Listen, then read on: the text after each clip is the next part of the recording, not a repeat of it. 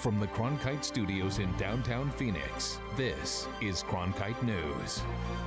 It has conned dozens of Arizona residents how to recognize this tax season scam so you won't be next. It expands freedoms for people across the state to get the lab tests they need. A new law is looking to help you bypass your physician next time you're in need of a lab test. Mojave County business owners have lost millions of dollars over something that's missing from this water. We'll tell you what our state politicians have done to fix that. Cronkite News starts now. Good evening and welcome to Cronkite News. I'm Sonny Scott. And I'm Megan Thompson. Thanks for joining us. 9 days and counting, the tax deadline is looming. Tonight, we're taking a comprehensive look at changes to tax policy and potential pitfalls for taxpayers. Cronkite News reporter Sierra Oshrin is live in Washington with a warning from the IRS. The Treasury Department is warning taxpayers not to fall victim to a phone scam, a scam that has already cost some Arizona taxpayers $250,000. It's not a new scam. Someone pretending to be an IRS agent calls a taxpayer and demands immediate payment of their taxes. Experts say don't believe it if you get a call like that. The IRS almost never initiates telephone contact with a taxpayer. If you get a phone call from someone claiming to be an IRS agent, it is almost certainly fake. And in fact, I've gotten them myself. But at least 400,000 people have received such calls as of late last month. And more than 3,100 had fallen victim to the scam for a total loss of $15.6 million. According to the Treasury's Inspector General for Tax Administration. Its report said that 71 Arizona residents reported losing $258,000, the 19th highest among the states. And that's just the people who reported the scam to Treasury. Some say over 400,000, it may be even over 600,000. It's just very hard to know because not all the scams are successful and the phone calls are just coming by the tens, if not hundreds of thousands from these thieves. Contact the Treasury Inspector General for Tax Administration if you don't think you owe taxes. Or if you do think you still owe taxes, ask for a callback number and an employee badge number. But Sepp says he expects the scamming to continue as long as we have an overly complex tax code. This is a problem with the tax system, not just the tax bureaucracy. Sepp says that some victims will panic when they hear the letters IRS at the end of a phone call, but they shouldn't. If you're still unsure about whether or not the IRS meant to contact you, call 1-800-TAX-1040. Live in Washington, D.C., Sierra Oshrin, Cronkite News. This tax season is also the first with the insurance reporting requirement under the Affordable Care Act, which requires almost all Americans to carry health insurance or pay a fine. A recent poll by the Kaiser Family Foundation found that nearly half of Americans were not aware the reporting requirement is now in effect. For most filers, it means checking a box on the tax form stating that they had health insurance all 365 days of 2014. But people who did not have insurance last year will have to pay a tax penalty, $95 per adult and $47.50 per child, or 1% of household income, whichever is greater. That will increase next year to $325 per adult and $161.50 per child, or a 2% of household income for people who don't get coverage this year. Also, people who got financial assistance to pay for their health coverage could end up owing hundreds of dollars if they underestimated their income and got more assistance than they should have. Of more than 120,000 Arizonans who signed up for marketplace coverage last year, about 77% qualified for financial assistance. And taxpayers may be facing another challenge as they hurry to file before the deadline. Your federal tax refund money might take a little longer to get back from the IRS. Budget cuts this year mean that the IRS has to cut back on staff, which could lead to a longer wait for your federal money. But Arizona's Revenue Department says it won't be affected by those cuts. On the state level, the department is not anticipating, any delays or filing issues. We are open for business. For our full multimedia coverage on taxes and pointers for your preparation, you can log on to CronkiteNewsOnline.com. United States Secretary of Defense Ashton Carter will be heading to Asia for his first official trip, but made a pit stop here in Arizona beforehand to speak about national defense and the Asia Pacific. Cronkite News reporter Mackenzie Scott is in the media center with more details on the event. Mackenzie? Sonny's Secretary Carter made it clear today to all those who attended that his first priority in his new role is to strengthen the bonds between the USA and the countries of the Asia Pacific. From those in the military to students, the room was packed to hear Secretary of Defense Ashton Carter. But first, Arizona State University President Michael Crow wanted to make the school's support of the military clear. We are an all-in national defense university. Make no mistake about it. The theme of Secretary Carter's speech had to do with the importance of the relationship the USA has with the Asia Pacific. A growing Asia Pacific is an enormous opportunity for you and for the country. At one point, he used his speech to urge Congress to unite and pass a proposed treaty that he believes will greatly benefit the United States. We need Congress to pass bipartisan trade promotion authority for the president so that he can ensure America gets the best deal in a historic new trade agreement with 11 other Asia-Pacific countries, which is called the Trans-Pacific Partnership. For ASU student and senior airman Jacob Gagno, he found what the secretary had to say enlightening. It's the first time I've heard so much information about the relationships with Asia. I thought it was very interesting to learn about our goals moving forward with relations and defense. And if Secretary Carter has his way, it won't be the last that Americans hear about the relationship. Secretary Carter stated that if Congress passes the Trans-Pacific Partnership, it means that exports could possibly increase by $123.5 billion in the next decade.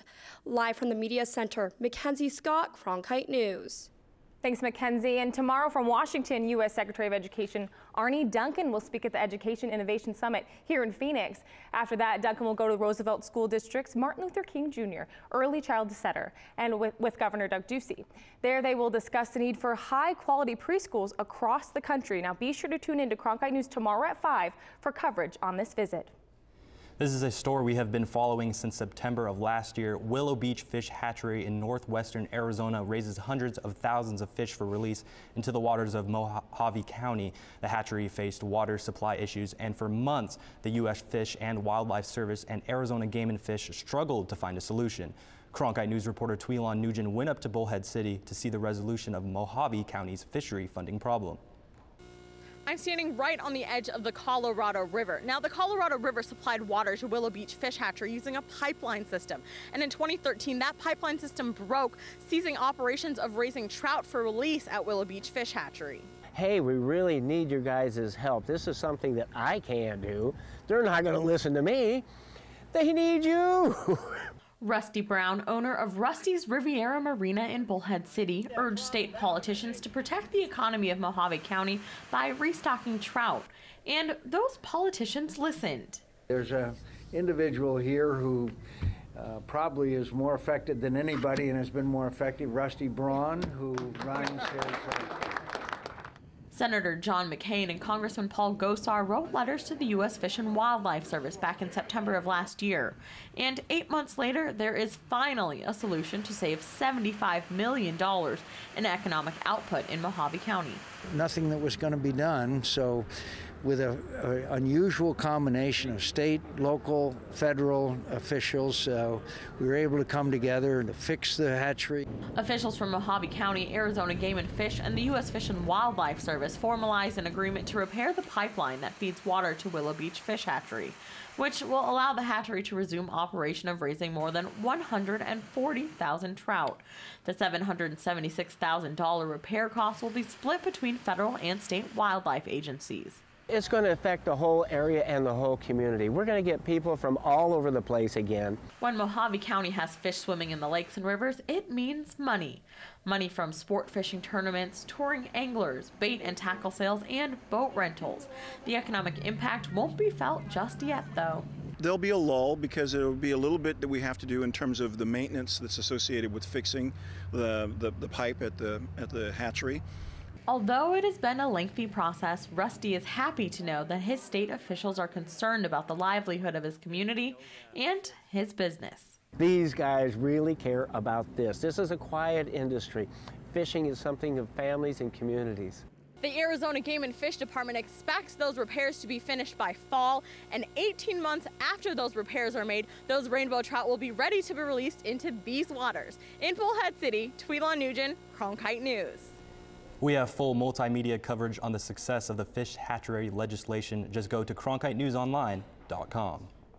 A referral may not be a requirement for your future lab tests.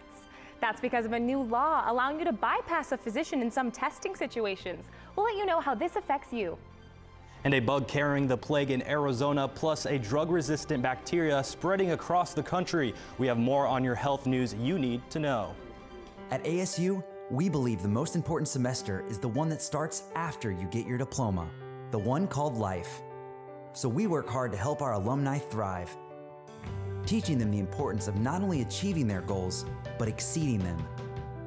With innovative programs that embrace hands-on learning, that encourages real-world growth. Our alumni know it can be the education of a lifetime, for a lifetime. For more information, thrive.asu.edu. For veterans, coming back to civilian life brings new challenges, new opportunities, and new stories of remarkable courage and accomplishment. Sharing their stories can help communities understand the veteran experience, and through Arizona Veterans Coming Home, 8 connects veterans and their families to resources and services for a successful transition to civilian life. Explore some of the best resources and opportunities for veterans at azpbs.org/veterans. Arizona Veterans Coming Home, connecting Arizona's veterans to the right resources at the right time. Throughout its history, Arizona PBS and volunteers have enjoyed a rich and rewarding partnership. Whether answering phones during our pledge campaigns, stuffing envelopes, or assisting with special events, volunteering at 8 is fun and provides excellent work experience, team building for a group, and a sense of community involvement and importance. If you would like to volunteer at 8, or if you have dropped off our mailing list, we encourage you to call the number on your screen or go online at azpbs.org/volunteer. Thank you. Hi, I'm Dr. Terry Woodbeck. Adverse childhood experiences can last a lifetime, but they don't have to. You can help break the cycle of neglect and abuse.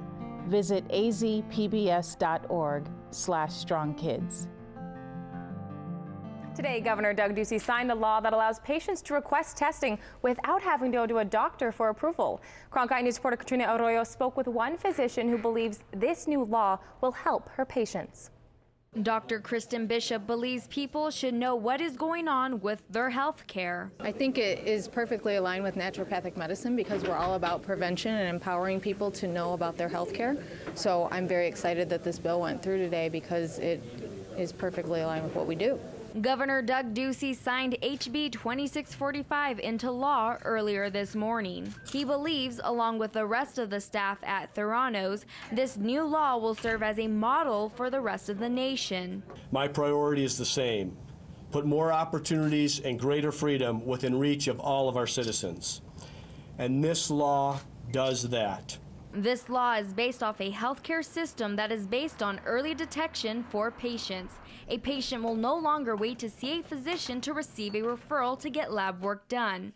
Patients will be able to take control and fully engage themselves in the lab testing process, from what's being done to financial aspects. That understanding will begin to create pressure in the market to drive down the cost so that every person, regardless of what kind of insurance they have or still today don't have, can begin to afford the ability to get a test done. For Dr. Bishop, she enjoys the transparency this new law will provide to her patients. I've already been using Theranos a lot because of the pricing. I'm all about transparency in medicine and free market. People should have a choice in the type of provider they want to use. Until the law takes effect in July, patients will have to get a referral from their physician before they can go get lab work done.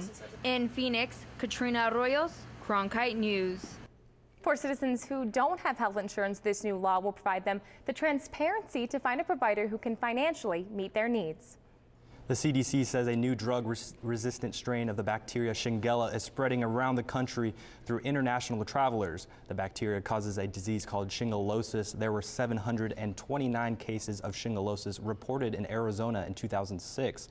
It's spread from sharing contaminated food and drinks with an infected person and only lasts 4 to 7 days. Symptoms include fever, diarrhea, nausea, and stomach cramps. Although there is no vaccine for shigellosis, the Center for Disease Control says there are preventative measures you can take, such as washing your hands with soap carefully and frequently, especially after going to the bathroom, after changing diapers, and before preparing foods or beverages. Disposing of soiled diapers properly and disinfecting diaper changing areas after use. Avoid drinking pool water and supervising hand washing of toddlers and small children after they use the toilet. Coconino County officials are taking precautions after finding fleas testing positive for plague. Public health officials collected the fleas around trails in the popular hiking area after noticing some prairie dogs were dying off.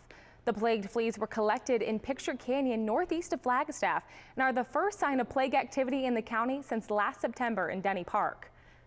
Officials are advising residents to protect themselves by using insect repellent and by avoiding the handling of sick or dead animals. Symptoms of plague appear within 2 to 6 days after initial exposure. They include fever, chills, swollen lymph glands, and muscle pain. The County Public Health Services District is conducting additional tests and disinfecting prairie dog burrows.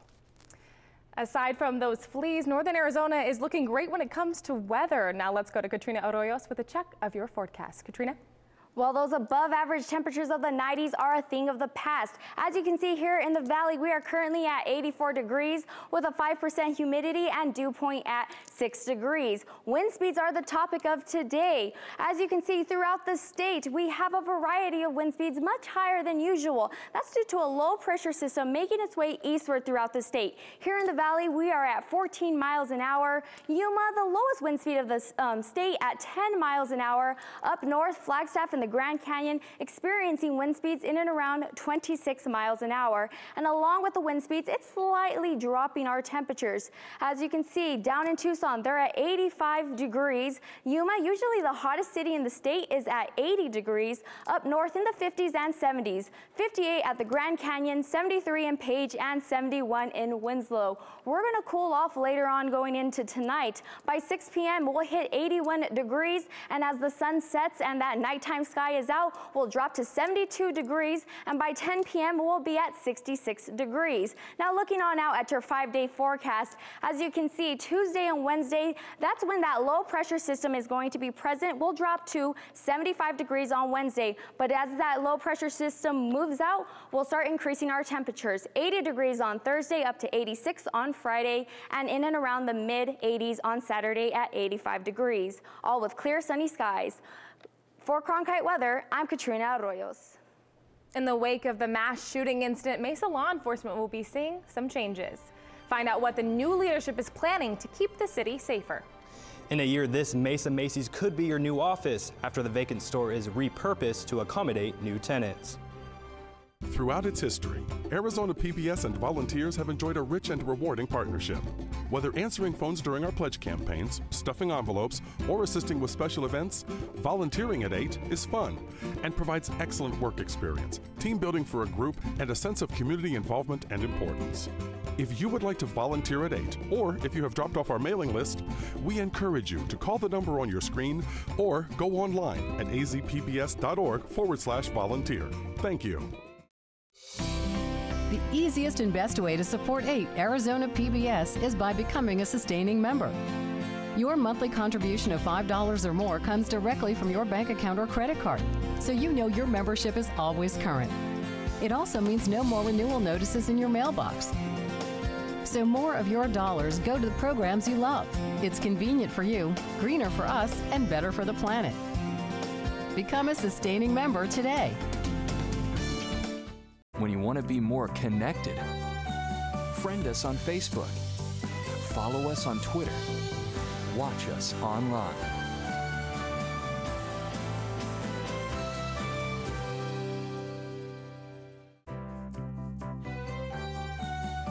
Explore worlds of wonder here on 8 Arizona PBS, a viewer-supported community service of Arizona State University. The city of Mesa now has a new police chief, but he's already been in the role. Current Mesa Interim Police Chief John Meza will take over full-time. Meza was appointed Interim Police Chief in February. That's when Chief Frank Milstead was selected by Governor Doug Ducey as the new director of Arizona's Department of Public Safety. Chief Meza shared his top priorities for the police department. Extensive good crime fighting and community engagement, and that's how we're going to progress as a police department and maintain our leadership in the state as the best organization when it comes to law enforcement. Chief Meza has been with the city of Mesa for more than 28 years, serving as a lieutenant for 6 years and a sergeant for 7. A Valley Mall is getting a new lease on life. The Fiesta Mall has been around for 35 years. It's seen its fair share of changes, but the most recent change coming to the retail space is one many might not have expected. Cronkite News reporter Laura Sposato joins us from the Broadcast Center to tell us more about this project. Laura? The City of Mesa announced that the vacant Macy's building in the Fiesta Mall will be getting some new tenants next year, but they won't be your typical mall occupants. Plans to repurpose spaces like this are being considered by malls all around the country. I'm proud of the progress that we're making as a community. The Fiesta Mall in Mesa has been missing one of its anchor stores since early 2014. The building that housed a department store has been sitting vacant during that time. But a recent sales agreement between Macy's Incorporated and Verde Fiesta LLC will change that. Over the last year and a half, we have been studying the Fiesta District and more specifically the Fiesta Mall. Macy's sold the space so that Verde Fiesta could build the Fiesta Corporate Campus. It's an office center that Verde Fiesta says will house about 1,300 employees. You would then end up with this work, live, and play lifestyle that's so popular today. Economist Mark Stapp says malls were made for a repurposed opportunity. Because remember, malls were typically built where there was good regional accessibility. So you take that regional accessibility and go, okay, what other services are now needed and can we more effectively provide them? The Fiesta Mall isn't the only mall having to deal with store losses. Macy's Incorporated has announced they will be shutting down a total of 14 stores in the country during the next year, including the one at Metro Center in Phoenix. Things are evolving and certain properties are becoming obsolete for various reasons. The mayor of Mesa says he hopes the Fiesta Corporate Campus will help initiate creative solutions for future mall vacancies. The economic activity that comes out of that area and that intersection has typically led our community. The City of Mesa says construction is set to begin this fall, and the project is expected to take about 24 months to complete. Live in the Broadcast Center, Laura Sposato, Cronkite News. Now listen up, baseball fans. It's opening day at the ballpark. Coming up on Cronkite News, the Diamondbacks are already coming in at last place on one list, but we guarantee that this ranking is something to cheer about. For veterans, coming back to civilian life brings new challenges, new opportunities, and new stories of remarkable courage and accomplishment. Sharing their stories can help communities understand the veteran experience, and through Arizona Veterans Coming Home, 8 connects veterans and their families to resources and services for a successful transition to civilian life. Explore some of the best resources and opportunities for veterans at azpbs.org/veterans. Arizona Veterans Coming Home, connecting Arizona's veterans to the right resources at the right time. Hi, I'm Dr. Terry Woodbeck. Adverse childhood experiences can last a lifetime, but they don't have to. You can help break this cycle of neglect and abuse. Visit azpbs.org/strongkids. Cronkite News is a real newsroom with real stories told by real reporters. Bringing you the latest in all news, all Arizona. Live in Yuma. Live in Globe. Reporting live in Phoenix. Live at the Republican headquarters in downtown Phoenix. Cronkite News directly connects the nation's capital to yours. While Arizonans anxiously await the outcome. I spoke to Congresswoman Kirkpatrick. Live in Washington, D.C., Stephen Hicks, Cronkite News. Now airing on 8HD, this is Cronkite News.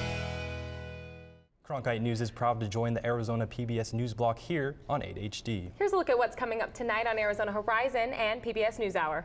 Coming up after Cronkite News, it's Arizona Horizon. We'll hear about the legislative session's impact on cities and towns, and we'll learn about a science fiction genre focused on the environment. That's next on Arizona Horizon. I'm I'm Hari Srinivasan on the next News Hour. A new report on what went wrong with Rolling Stone's reporting on a UVA rape case. That's Monday on the PBS News Hour. It's only opening day, but the Arizona Diamondbacks are already on a streak. That team is touted as the best in the league for the fan value for the 9th consecutive season.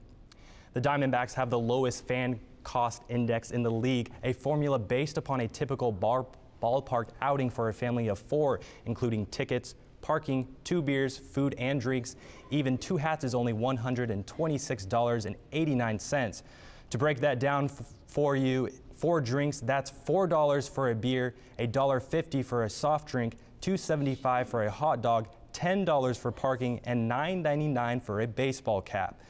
Number 1 on that list, the Boston Red Sox, with a fan cost index of $350.86. That's $200 more than the typical family outing to a D-backs game at Chase Field. And if you plan to head out to the game this season, an average ticket will cost you around $18. But if you opt for the average premium seating, expect to pay over $52 for that. That's it for Cronkite News tonight. Thanks for joining us. Good night. Find top Arizona stories anytime at CronkiteNewsOnline.com.